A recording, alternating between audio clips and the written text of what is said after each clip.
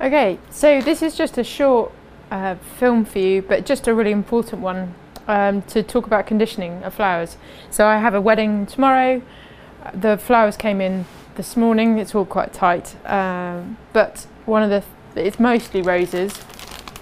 And part of your job my job on a Thursday morning is getting everything into water. So it'll all come in crates. I get delivery, I'm lucky, and everything will come in these plastic wraps.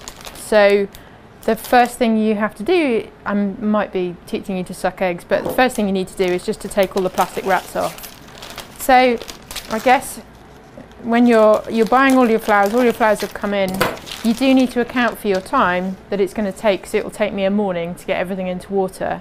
You need to account for that in your costings when you're talking to, your clients, your brides, your grooms, whoever you're working with, because if it's going to take you 3-4 hours, that's your time and they need to pay for it. So when you're conditioning, essentially you're taking, like I said, you're taking the plastics off, but you're stripping most of the foliage from about here downwards on whatever the flower is, be it roses, be it lisianthus, anything.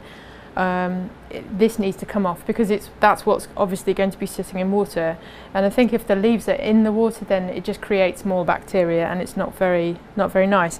So I am doing it slightly oddly here. I mean, these roses I've conditioned already, they're already done, but I'll have Dutch buckets or just buckets. I've given them a really good clean hot water, and I use a touch of bleach just to make sure that the water is really clean. And then I'm good to go. So that's another part of your job. I remember when I worked in a florist in Oxford, and on a Wednesday and a Saturday, that was my job, was to clean all of the buckets. So bleaching, scrubbing, just getting rid of all of the rubbish out of them. But obviously I'll have done that. This vase is full of clean water, and I have here a pair of rose strippers. Now, I worked my first job, boss was Dutch, and she worked with a knife. So she stripped roses with a knife.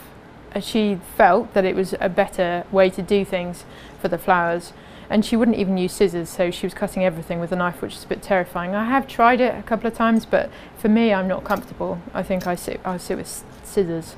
So rose strippers, all you're doing is you're putting the stem in there and you're just pushing down, okay? And as you can see, it's stripping all of the leaves off for you.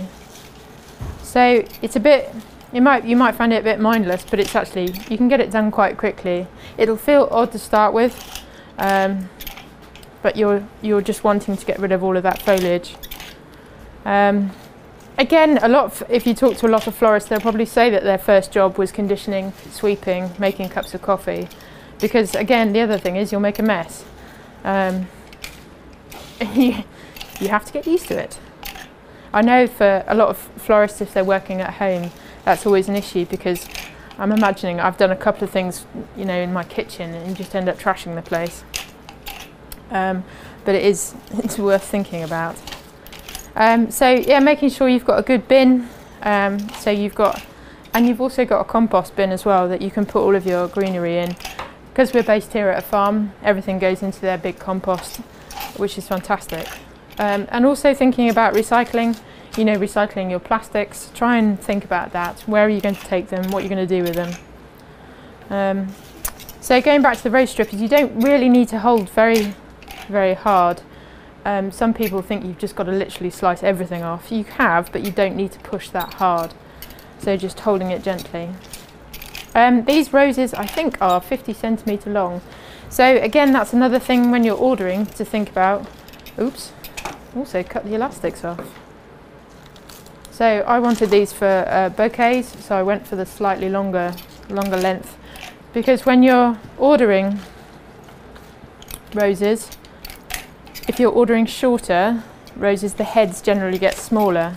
So 40 centimetre would probably give you a really teeny tiny head. So when you're doing bouquets, you need to think about that. Right, that's all of the leaves off, so everything's clear, and then literally just going along and chopping off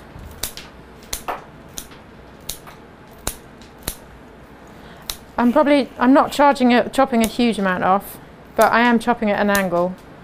I'm not militant about what angle it is, but it's coming off.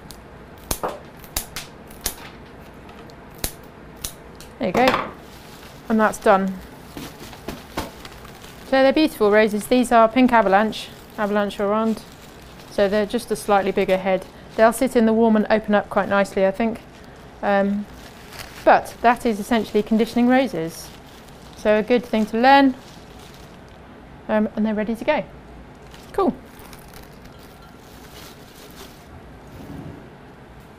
So these roses are all conditioned now. In your planning if we're talking about a wedding, you're planning that wedding. So it's Thursday, they've come in from the market first thing this morning. I've conditioned them now. They'll sit in water until tomorrow morning when I start doing table centres. So it's important that they have a really good drink. You do need to be aware in the sort of different weathers that we have, especially in the UK, that if, for instance, it's a heat wave like we had this summer, then I would probably put them out of any sunlight whatsoever. If I was worried that they were going to get soft, then I would wrap them up in brown paper or just wrap something around the tops of the heads just to keep them together so that they don't blow quicker than they probably would do. But yeah, I would probably put them at the end of my workshop so it's out of sight and it's in a cool space. So that's worth thinking about, but definitely important that they sit and have a drink. I think when you're thinking about things like the sort of David Austin roses, the bigger roses, you need those more open. So I would always buy those on a Tuesday. It can be a bit of a nightmare sort of judging, because you've no idea what the weather's going to do. You need them open and beautiful on the wedding day, so it's a learning curve. I've had some roses, I tend to buy more sometimes than I need, but you're always thinking about your bottom line. You don't want to waste money where you don't need to, but it is a learning curve. But these are lovely and tight. They will open to a certain extent, and I know that some people will buy these on a Tuesday or a Wednesday. They buy them and get them a lot larger, but for me, for what I need them for, they'll be okay at the weekend and look beautiful. So that's just a couple of tips around conditioning, stuff to think about.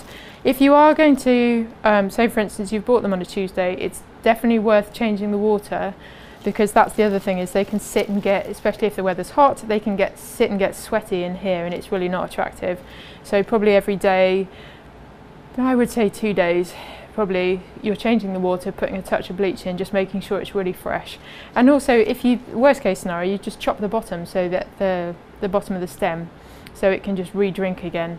That's always worth thinking about. Yeah, so there you go. That's a couple of tips on conditioning for you. So if you've enjoyed this video, why not click like and then subscribe below.